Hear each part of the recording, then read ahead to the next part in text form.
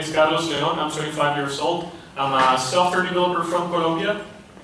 And I'm currently working for Container Solutions as a software engineer for infrastructure, for distributed computing, big data analysis, Docker, yeah. So a little bit of this, a little bit of that. Terraform basically is this command line tool developed by HasiCorp, on which you, with some DSL, some configuration file, you define how you want your infrastructure to be. So, okay, I want to have 10 servers with these DNS records and these mail whatever and blah, blah, blah. And then it will bring it from the nothing, from the ground, all the way to the top.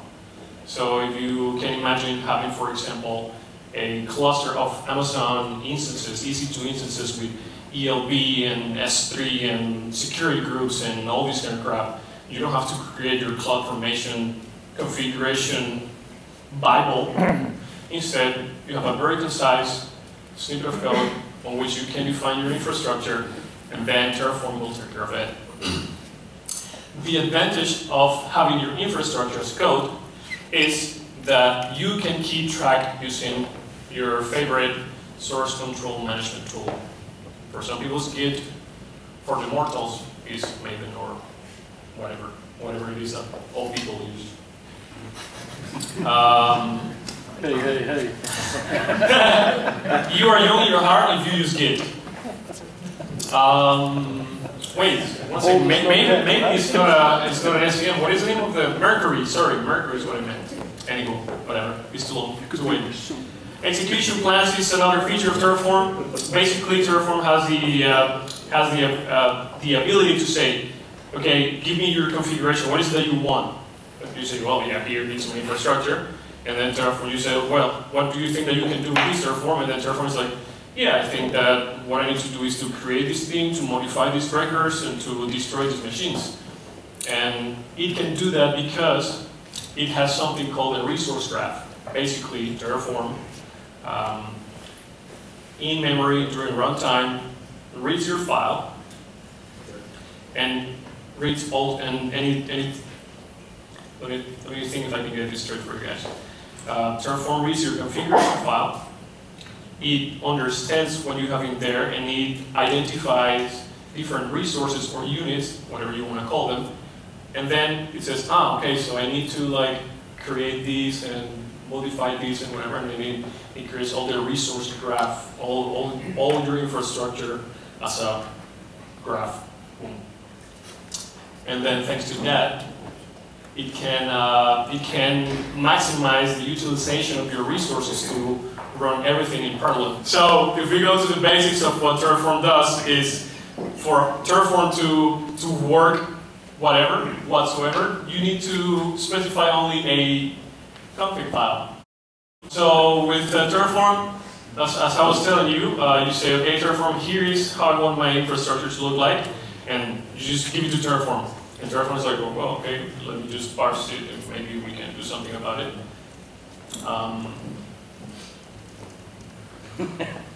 Doesn't matter. Man.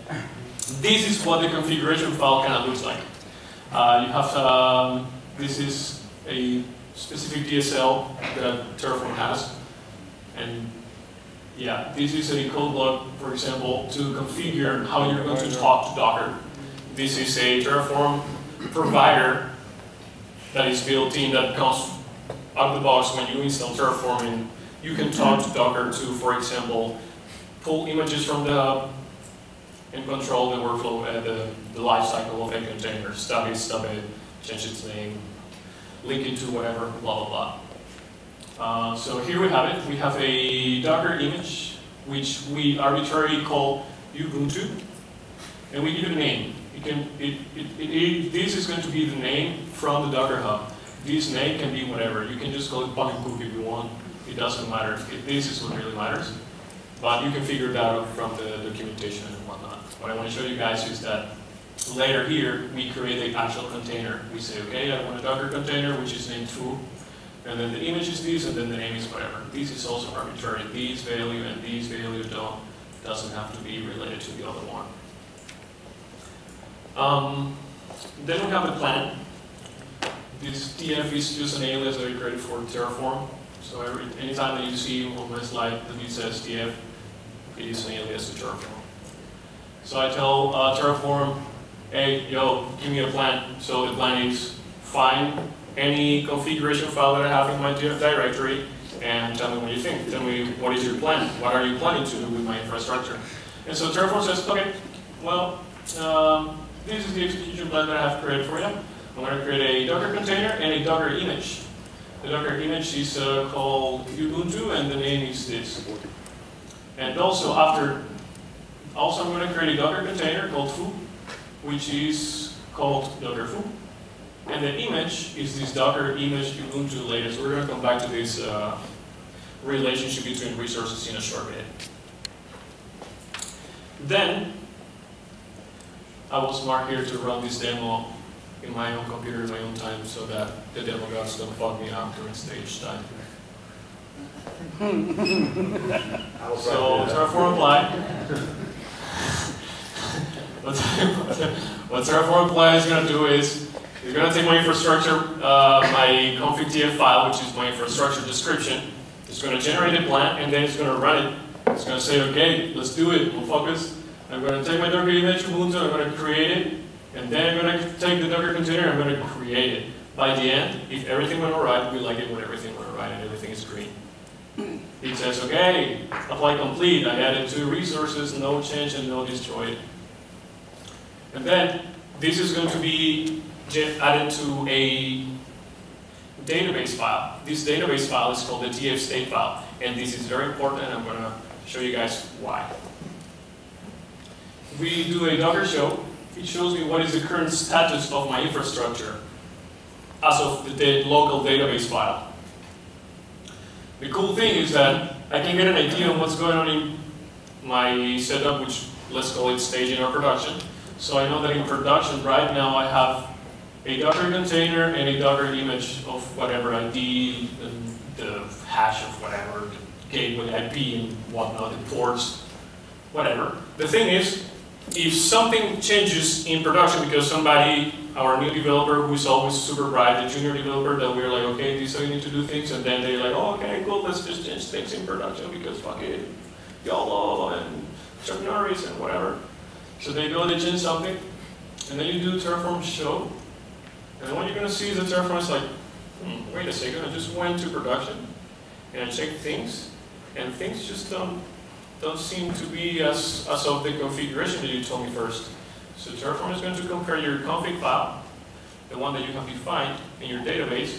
It's going to go to production, check what is the current state. It says, actually for this machine you have said that it had 20 gigabytes of disk space, but now it has 60. What?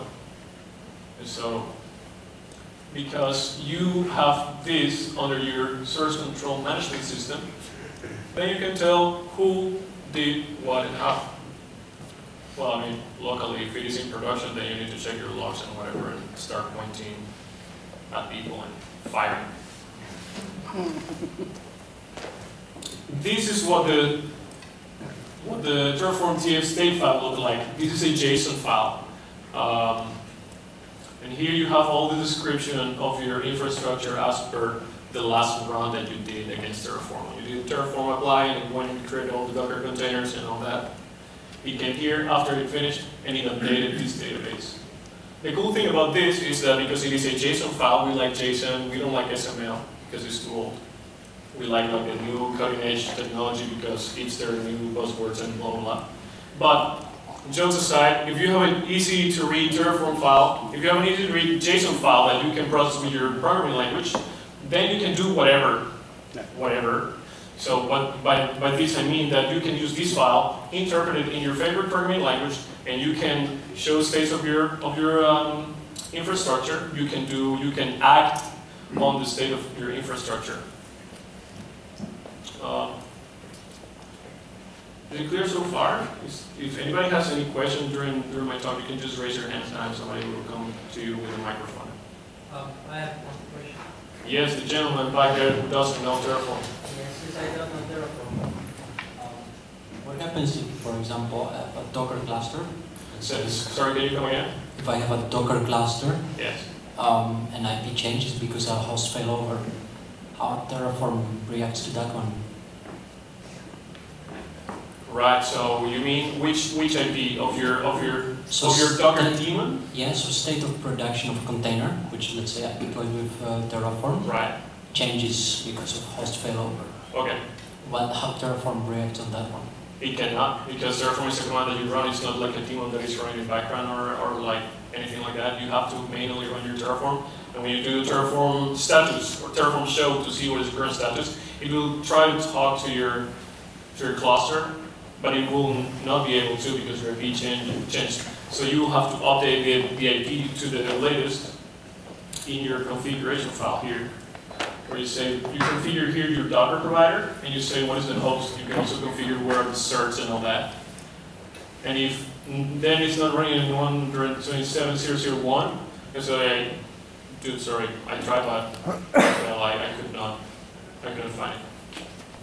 Thank you though, thanks for that, Christian.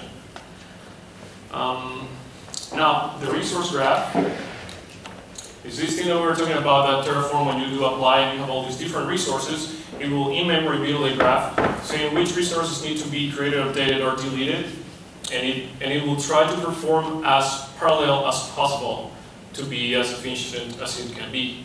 This is a pretty neat feature of Terraform because if you have, say, 100 servers that you want to spin up as soon as possible, you don't have to create one by one, and you just spin as many threads, as many code routines as you can, and we're trying to do everything concurrently. We like that because it's fast, not only because it's buzzword. Now, let's take a little bit more complex example, and for me, this is where the juice of Terraform is. Here we have defined 3 different resources: Heroku, a DNS simple record, and the Heroku domain. No matter what the configuration is, the important thing is these values right here, the name here, here, here, and here. So what we're saying here is we are interconnecting, or we are relating a resource to the other one. And Terraform is pretty smart because it will not create this DNS simple record if this Heroku app has not been created yet. And so then you can have defined your whole infrastructure in one configuration file, and as you can see, it's pretty simple. Okay, your mileage may vary because your configuration will probably not be anything like this. It's going to be a way much production-ready, robust configuration, but still, you don't need to be going back and forth between different tools and different configuration files to define your infrastructure as how it's going to be looking like. So, as we can see here, Terraform, what it's going to do is to create this Heroku app, then it's going to create this DNS simple record, and it's going to yield the name of this Heroku app, which is here. So this name in the end is going to be Niacat. Same for here. It's going to fetch the Heroku hostname. And here is going to fetch values from both the Heroku app, which is the first one, and from the DNS simple record, which is the second resource. So Terraform can take care of that for you concurrently without too much hassle in your code or anything like that. This is the plan. We can see it. We can see a little more explicit here. So we see here that it's going to create a DNS simple record, and we see here that the value is yielded from here, and this is also computed, and this and this and that, and you run it, it works. But as we were talking earlier, what if you have changes in your infrastructure? What if, because reasons, you had to go to production because one of the servers was running low memory, and you had to, I don't know, whatever. You did it the wrong way, you did it the dirty way, you were tired, it was Saturday night, you got the, what's it called again, the pager duty notification. You went like, I'll sleep, and you just added more memory, and you went to sleep again. So next time that you run Terraform will notice about that change. It will notice, you say Terraform show, and you say, hey, here in your local configuration, you say that it's supposed to be a gigabyte instance, but now it's got 8. So that's different. And I don't know, it might be good for you. You might care, you might not care. It's up to you. But Terraform offers you that option. Oh, and by default, what it's going to do, if the provider has been properly implemented, it will take that new information and reflect it in your Terraform TF state file, which is your local database. Now, let's talk very shortly about modules. If you come up with a nifty configuration for Terraform, say that you put a little thought on this and you say, okay, if this can be extracted from a variable and this and this and this and this and that, then people can have a standard AWS setup with Terraform. So then, if I want to run tomorrow a small Amazon cluster, and I don't want to write it from the scratch, I just go here, I copy paste, and then I put all my variables in there, I just fill it up, and then boom, I have my Amazon EC2 cluster or whatever. This, maybe this example is not very attractive for you guys, but for example at Container Solutions, my colleague Thijs came up with the idea of setting up a Mesos cluster in the Google Compute Engine, and he created a module for that. So if you want to run your own Mesos cluster in Google Compute Engine and you don't want to worry about configuring it at all, then you just clone the module, run it, and that's it. Put up your credentials, and you have it. This is very neat if you want to have, for example, multiple teams working with different environments, but the setup is the same. So different staging instances, then you just share a module. Just share it. Hey, I want to have another stage. Yeah, sure, bro. Just copy this, client, run it, enjoy, and forget about it. Third-party providers. So these are the providers that you can, as of today, talk with Terraform to provision your stuff. So, for example, if you want to have some Amazon AWS instances, EC2, S3, Red 53 records, and whatever, you can use Terraform. Use a small configuration file, run it, done. So the major providers are here, as you can see: OpenStack, Compute instances, organizers, load balancers, Docker images and containers. We saw that example. Google Cloud Compute instances, blah blah blah blah blah blah blah blah. And also, you can develop yours. If you have your own, if you have your own private infrastructure, and it happens that it has an API, and you want to talk to that so that you don't have to manually generate. For example, I see that people from NerdLive have their own complex case of bringing up servers and whatnot. I don't know what is currently their approach for solving that, provisioning a server from the ground up, breaking it up, but they could, in theory, develop a Terraform provider that could talk to those servers and bring them up all the way from the ground up. As we have done before, we have a very specific use case for one of our customers who has a big cloud platform, and they wanted to automate bringing the servers all the way from the ground up, like bare metal. Like they have these virgin servers that have nothing, they know nothing about the world, and then we Terraform a couple of configuration files which are pretty neat, run it, and then they have their own cluster. Something that took weeks, we reduced to a couple of 15, 20 minutes or so. A thing about building your own providers is that the documentation is rather, what is the word for that? Very sparse. Sparse, panic. It's not the best. It is a work in progress because, as you have noticed, Terraform has not yet been released. It has not yet been bumped to 1.0. It is now 6.069. Is the last version they released this week.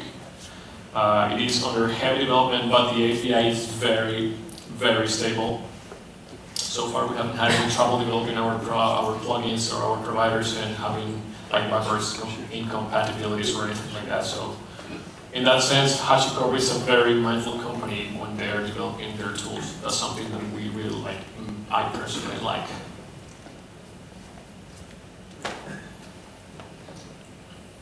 Oh, that.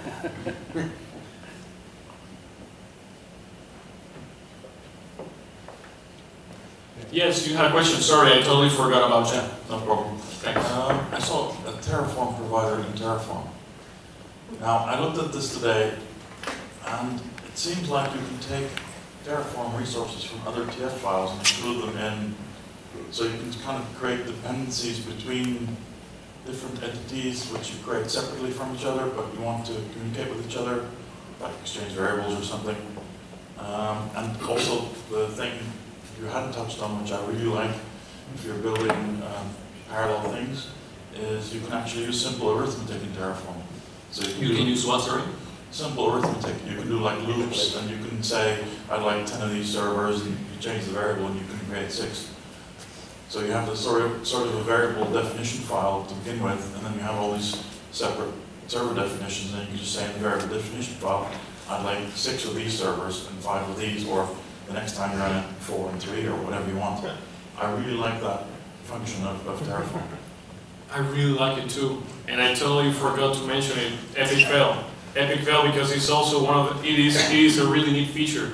What you said is spot on. If you want to deploy this cluster of, right, I think that the typical nowadays example for DevOps people is having a load balancer, test server behind it, replicas, stream replication, blah, blah, blah, blah. You don't have to define 10 different resources. You just tell Terraform, I want this resource 10 times, and boom, it'll do it. With all this variable interpolation that I showed you guys before.